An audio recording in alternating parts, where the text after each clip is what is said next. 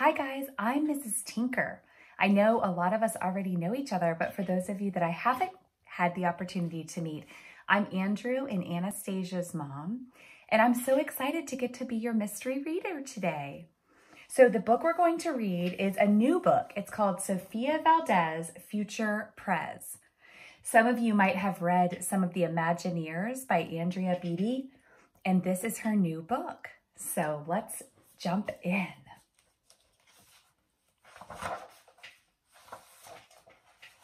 Sofia was a baby who got things done, helping her family before she turned 1. She and Abuelo went out every week to help elderly friends around Blue River Creek, who couldn't get out and about on their own and with no place to gather were stuck home alone. Raking the leaves, taking pets for a walk, or just dropping by for a treat and a talk, Sofia Valdez did as much as she could for her family and friends and her whole neighborhood. A dreamer, a doer, a real-life go-getter. Most people like good, but Sofia liked better.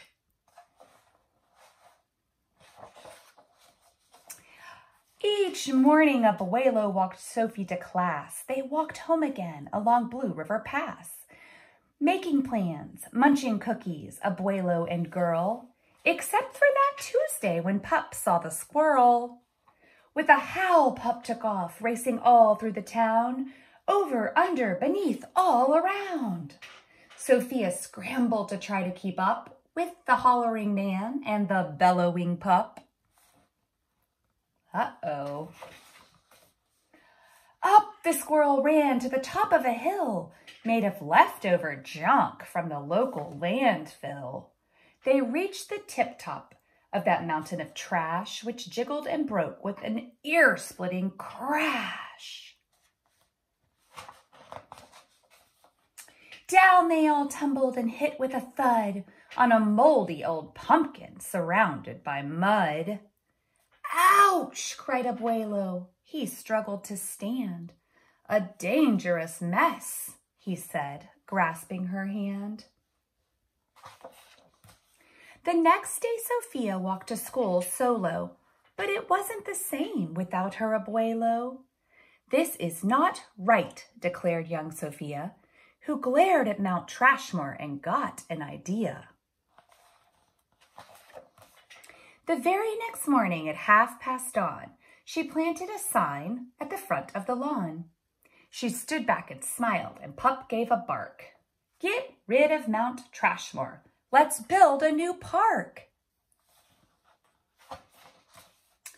Each of her neighbors had something to say about benches and fountains and places to play. Meeting spots, gardens, a basket for bees, a rubber duck pond, and a kiosk for cheese. She drew every thought on her map of the park, which was perfectly perfect by 1/4 till dark. She drifted to sleep in her soft, cozy bed. Then, bam, she woke up when a thought smacked her head. Her heart skipped a beat as she realized each one of her neighbors had said, "Let me know when it's done." They all thought Sofia could build it alone. But how could one girl do so much on her own?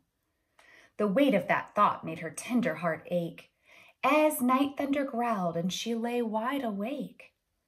Then dawn brought a storm and the gloomy sky wept, and the heartsick Sofia finally slept. Abuelo booked cookies when Sophie got up.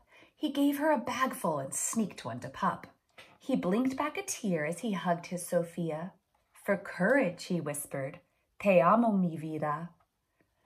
Sofia's knees wobbled. She felt weak inside. She looked at his ankle and quite nearly cried. Though she didn't feel brave or courageous at all, Sofia Valdez went to face City Hall.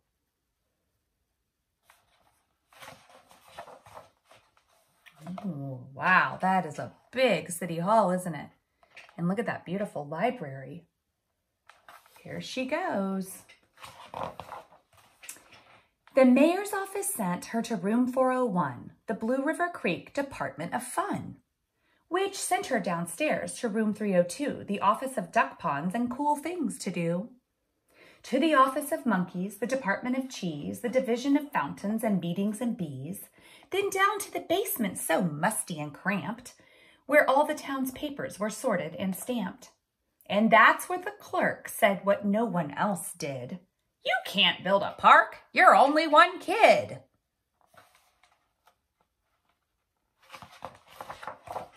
The word smacked Sophia deep down in her heart. Her plan was kiboshed before it could start. "I think," said Sophia, "I think that law's wrong." But her second grade voice didn't sound very strong. The clerk said, "Clearly it cannot be done. Do you have any questions?" Sophia said, "One. If you were me and if I was you and he was your grandpa, what would you do?" Said the clerk. Then she said nothing at all. She thought and she thought, then she sent out a call to every employee throughout City Hall. The entire government of Blue River Creek crammed into the office to hear Sophie speak. But her words jumbled up and her cheeks turned bright red as a dozen emotions rushed into her head. Her heart beat so loudly she thought it would crack. The crowd leaned in closer. Sophia leaned back. Then her arm brushed the edge of the old cookie sack. And that was the moment when Sophia first knew. Being brave means doing the thing you must do. Though your heart cracks with fear, though you're just in grade 2.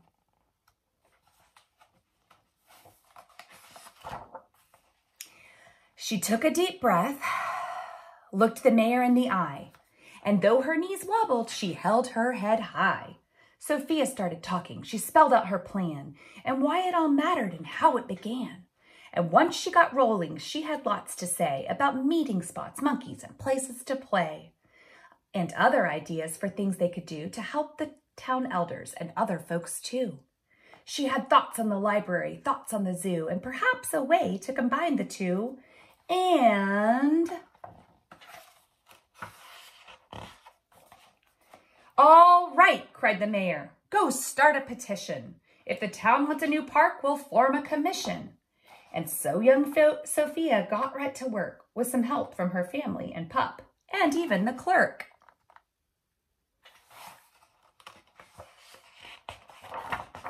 Wow! Look at all those people helping out. Then others joined in, not all but a few, like Miss Lila Greer and the other kids in grade 2.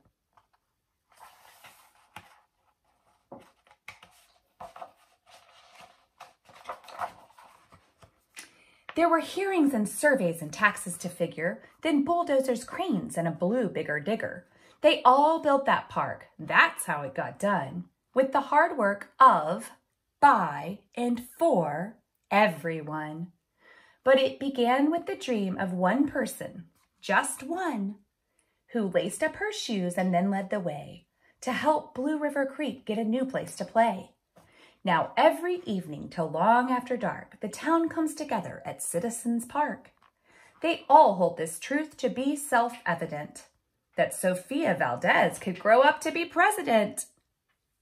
Until then, Sophia, that real-life go-getter, helps Blue River Creek get better and better.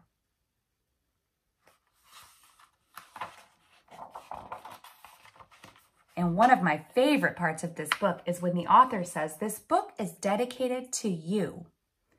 You are braver than you know and mightier than you can ever imagine. Be bold.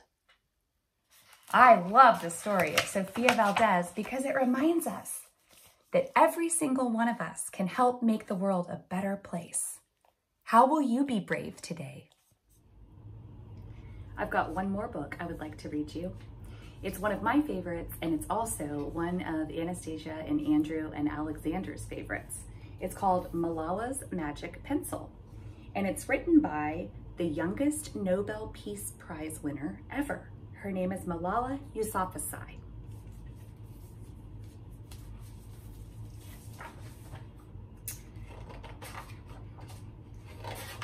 get to the first page. Do you believe in magic?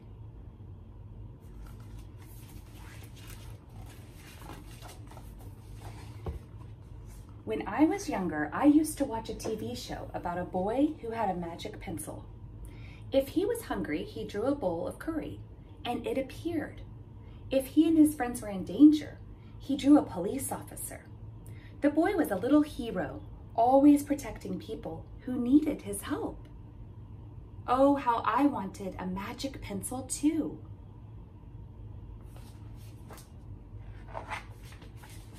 If I had a magic pencil, I would use it to put a lock on my door so my brothers couldn't bother me, stop time so I could sleep an extra hour every morning, erase the smell of the trash dump near our house,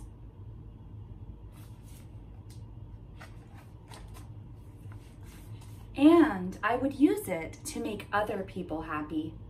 I would draw the most beautiful dresses in the world for my mother, the best buildings in the valley for my father, so he could open many schools where children would study for free, a proper ball so my brothers and I no longer had to play with an old sock stuffed with rubbish.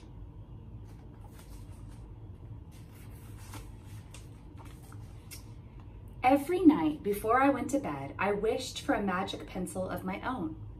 And every morning I would wake up and check my cupboard, but the magic pencil was never there.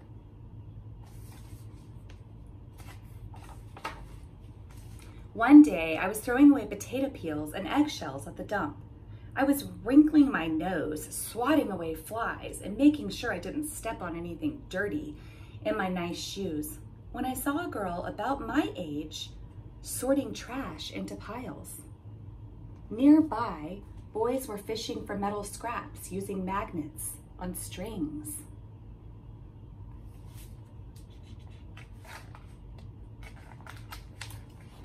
When my father returned home from school, I told him what I'd seen. It made him sad. "Abba," I said. "Yes, Jam," he said back. I always liked when he called me dear one. "Why haven't I seen that girl in my class?" "Because," he said, but he didn't finish right away. "Because, Johnny, in our country, not everyone sends their daughters to school, and some children must work to support their family. Those boys will sell the metal scraps that they find. If they went to school, their families would go hungry." School was my favorite place. I had never considered myself lucky to be able to go.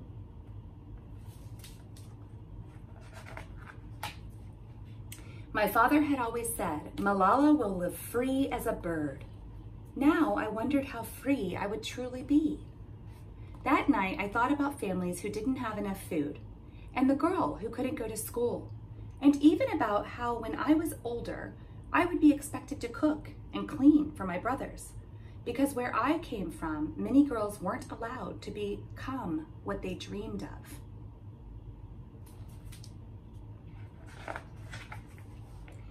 I knew that if I had the magic pencil, I would use it to draw a better world, a peaceful world. First, I would erase war, poverty, and hunger. Then I would draw girls and boys together as equals. Over the next few years, instead of wishing for a magic pencil every night, I worked hard in school every day. I wanted to be one of the top students in my class.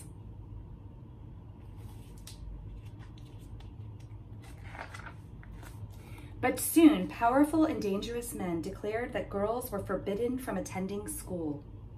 They walked the streets of our city now, and they carried weapons.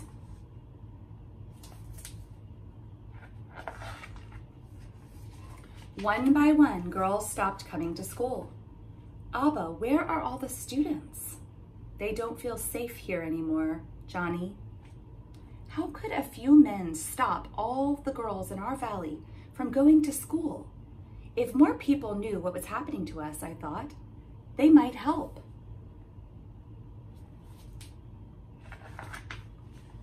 Wishing wasn't enough. Someone needed to speak out. well, why not me? I wrote about what it felt like to be scared to walk to school and how some of my friends had moved away because of the threat they faced in our city. I wrote about how much I loved school and how proud I was of my uniform. Once I started writing, I didn't stop. I wrote speeches and traveled around my country, sharing my story. I even talked to a reporter from a famous international newspaper. People actually wanted to learn about my life. I spoke for all the girls in my valley who couldn't speak for themselves.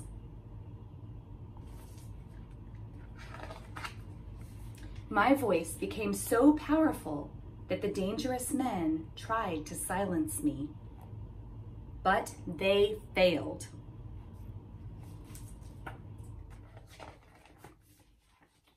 And now my voice is louder than ever, louder because people have joined me. And together we make a chorus, standing up for what we believe.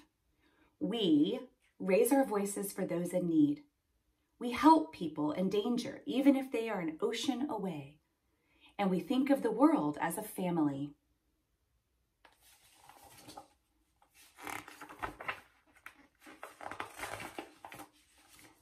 Do you still believe in magic? I do. I wrote alone in my room, but people all over the world were reading my story. Millions now know it and help me spread my message of hope.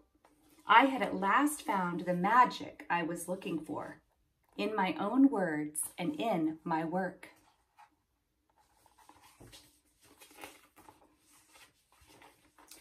I am Malala.